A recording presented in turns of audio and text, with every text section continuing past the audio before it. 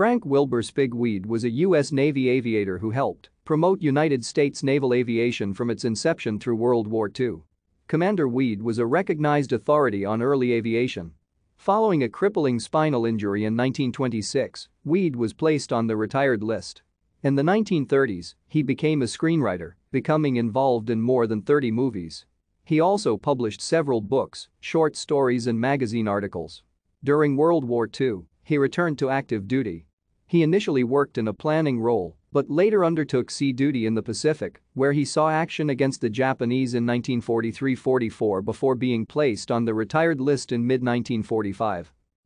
Frank Wilbur Wead was born to Samuel DeForest Wead and Grace Wead on 24 October 1895 in Ward No. 5 of Peoria Township, Peoria, Illinois.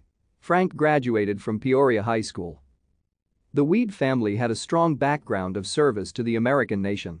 The Weads of Massachusetts were represented in one of the committees of safety established during the American Revolutionary War and also as patriots in the colonial wars, forming part of the General Society of Colonial Wars during 1607-1763. Thank you for watching. Like and subscribe if you would like to view more of our videos. Have a nice day.